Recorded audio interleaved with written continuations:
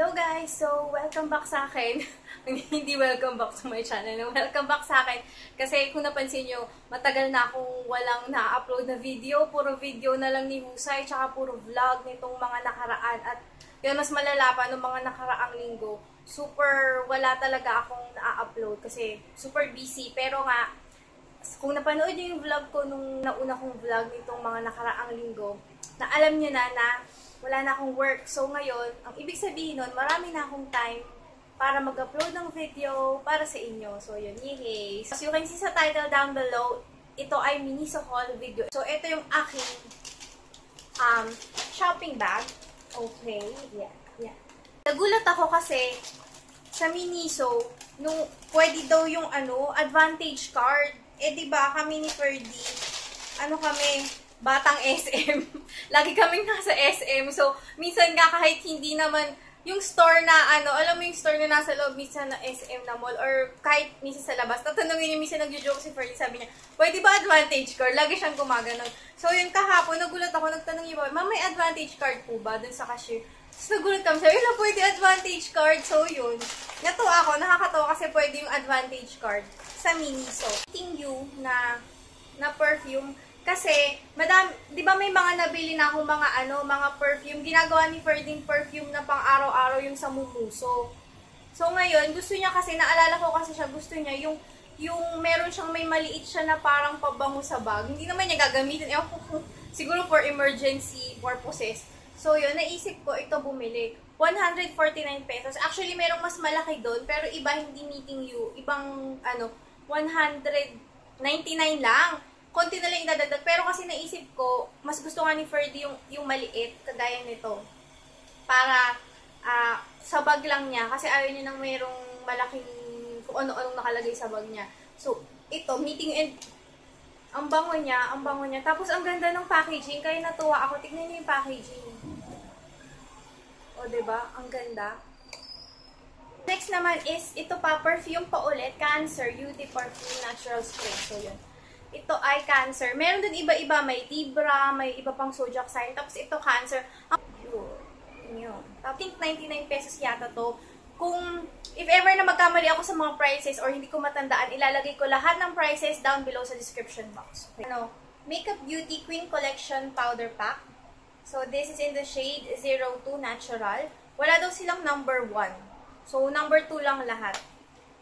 Ito, hindi ko pa to alam kung okay. Ite-test ko pa siya, pero comment kayo down below kung gusto niyo ng review dito sa powder na to. 199 pesos. So, ito ang kanyang itsura. Tapos, ito yung powder. Maganda yung powder niya. Parang smooth naman yung powder niya. Tapos, meron siyang free sponge, which is maganda rin yung sponge niya sa loob. So, ito siya. 199 pesos. Makeup Beauty Queen Highlighting Grooming Powder. So, ito siya. Ito yung packaging niya.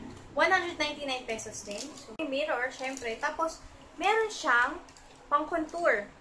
Like, ito. Pang-contour, saka pang-highlight. Matte yung pang-highlight niya. Tignan natin. Matte na puti. Yung pang-highlight niya. Oh, ayun. Pwede siyang gamitin, nakikita niyo ba? Pwede siyang gamitin face powder. Tsara, rollers. Wala lang. Kasi, gusto kong, ito yung isa ng huha ko na gusto kong hindi ko alam yung price niya. Ilalagay ko din yung price down below sa description box. Kasi naisip ko, i-rollers yung bangs ko. Kasi minsan kung saan siya pumunta. And, yun, kaya ko to binili. Kasi nagustuhan ko. Kasi, diba, ito yung rollers. Tignan nyo. Ito, ayan. Diba, ito. Yan, yung naka-velcro yung rollers, diba? Tapos, hindi mo kailangan, di ba sa iba kailangan pag yung igaganyan mong pilit, ito kasi nakakalip na. So, hindi magugulo yung hair kapag naka-rollers na, tapos igaganyan nyo na lang. So, yun, di ba? Di ba, ang ganda, ang cute. Eyeshadow. Ang ganda ng kanyang color. 99 pesos. 02 pink yung shade. Madami pa dong mga eyeshadow. O, yan, di ba? Ang ganda.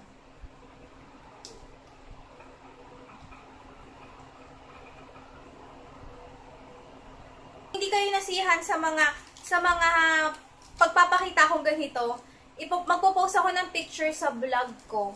Lalagay ko na lang din yung sa description down below. Ito, MINISO ceramic knife. Ang cute.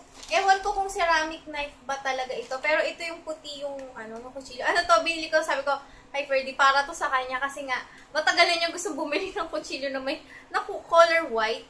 So, nakita ko, uy, may color white. Iba-ibang color to. May yellow, may pink, yun. Pero pinili ko blue. Kasi nga, ibibigay ko kay Ferdy. Ito, natakay ba't ako bumili nito? 99 pesos, pero tatlo na din. Tapos ito yung ginagawa ko dito kasi hindi ako pag naglalaba ako, hindi ako nagkakamay or dinidiretso ko na lahat sa washing machine. Kasi 'di ba kapag washing machine may mga itim na mga damit.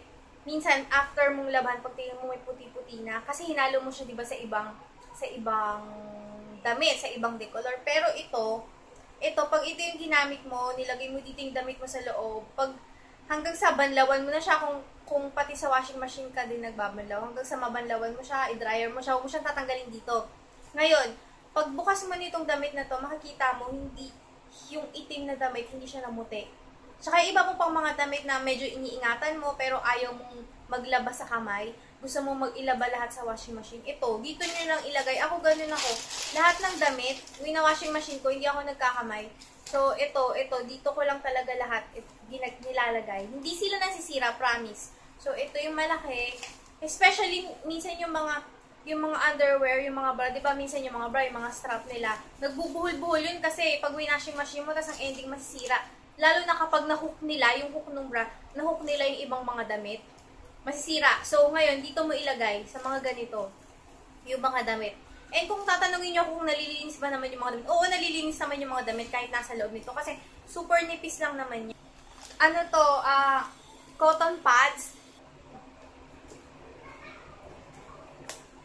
So, 1,000 pieces daw yung laman nito for 99 pesos. Eh, kinuha ko na kasi ito yung kinuha ko kasi naisip ko, maninipis siya. Ibig sabihin, ayan, meron siyang gato. Ibig sabihin, matipid sa toner. So, hindi magastos. Kaya ito yung kinuha ko. Okay. Super nipis pala siya. Super nipis pala siya, as in. Ganito. Oops. Matibay naman. Ayan, ganito siya kanipis. Kaya pala 1,000 pieces. So, okay, para sa akin okay to kasi mas ako yung magde-decide kung gaano lang kanipis yung gusto kong gamitin para nga hindi magastos sa toner. Charon! Water bottle. So yun, color violet. Ang gaganda niya, I think 149 pesos yata to, hindi ako nagkakamali. Ang cute niya, diba, lagayan ng tubig. Kapag ka ikaw ay exercise, may dala kang tubig. Ang cute. Color violet, diba? So, yun lang. So, I think, yun na lahat. Konti lang yung binili ko kasi, syempre, pigil-pigil muna. Kailangan tipid muna ngayon. And puro haul video na naman ako. So, yun lang. So, thank you so much for watching and I'll see you in my next video. Bye!